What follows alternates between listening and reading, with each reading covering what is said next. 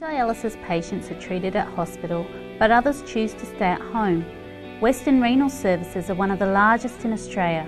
So the issue was that we had patients on home haemodialysis who were entering their patient data into exercise books.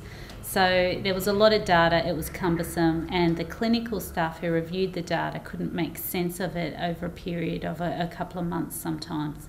So we created a Telehealth solution where we developed an app for the patients to use at home, and then a dashboard for clinicians and nurses to look at their patients' data in real time.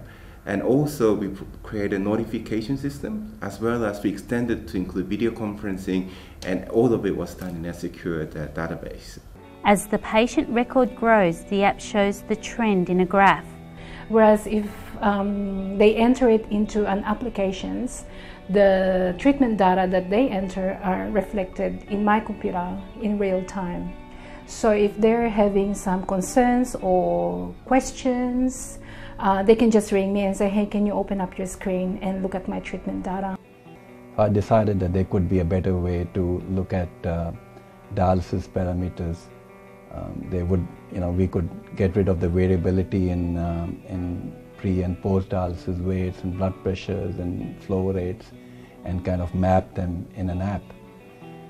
The future is great. I think we can do a lot with patients at home, and we sitting in our offices and clinics, and